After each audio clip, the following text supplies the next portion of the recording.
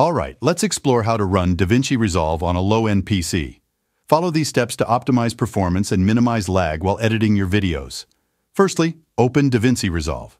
You'll notice that I already have a clip in my timeline, which happens to be a 4K clip. The initial step is to adjust the timeline resolution. Click on the settings icon at the bottom, then in the video format, choose 1080p and match the frame rate of your video.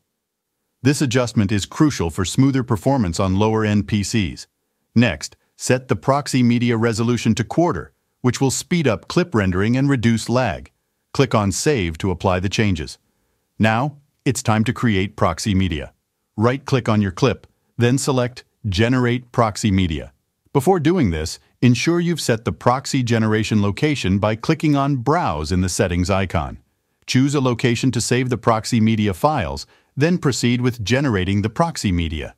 This creates smaller, easier-to-handle files for editing without compromising quality. Once the proxy media is generated, you can edit your clips without experiencing lag. But before diving into editing, there's one more setting to tweak. If you plan to add elements like subtitles or effects to your clip, go to the playback menu and select Render Caching. Choose Smart Render, which will automatically render your clips and effects in the timeline.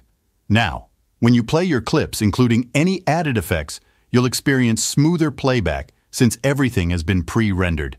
This significantly reduces lag during editing. Once you've completed all your editing work, you can proceed to the Deliver tab to render your video.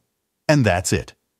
By following these steps, you can run DaVinci Resolve smoothly on a low-end PC, allowing you to edit your videos efficiently without compromising on quality.